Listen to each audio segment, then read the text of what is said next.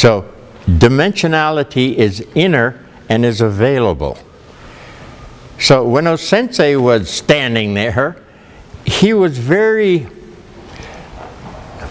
through this dimensional inner, standing in a very fine, pure place. And so his body did some strange things, and magic would happen all around him.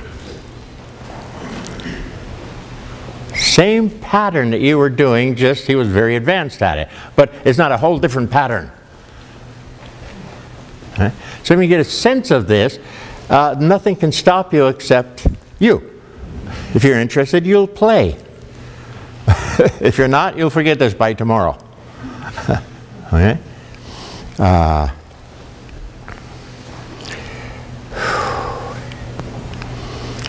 See, my question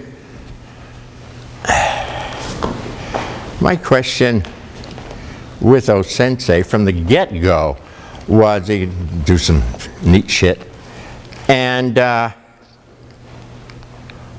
it was so neat, and a lot of people were, he held his hand that way, or no, he really tweaked with that finger. And we're like, fine. But where is this guy coming from that these things happen? Where is he coming from? That's what I asked him. He liked my question. And I forget what my first one was, but based on where you're coming from, that this happens. Not how we're doing. All the teachers were teaching. Huh? That wasn't a problem. Where was this guy coming from? How do you get there? And where is there? What is that? What is that? And that's what I talked to O Sensei about. And he liked me.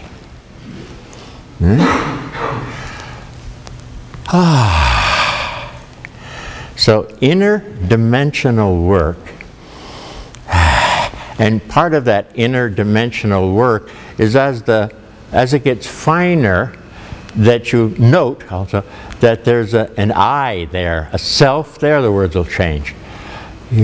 There's a self there. Because this is getting finer, the self can show it's finer. Okay.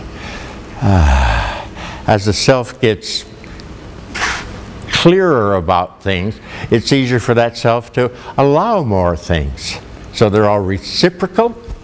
Right? Better the self, better the da-da, better the da-da, the better the di-di. They're in relation. That's what that is. They're in relation. I don't know. I'm trying to give you a sense of O Sensei's.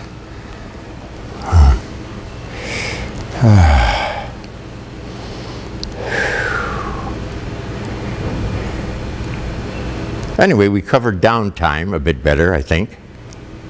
Don't be afraid of it. You're just burning out.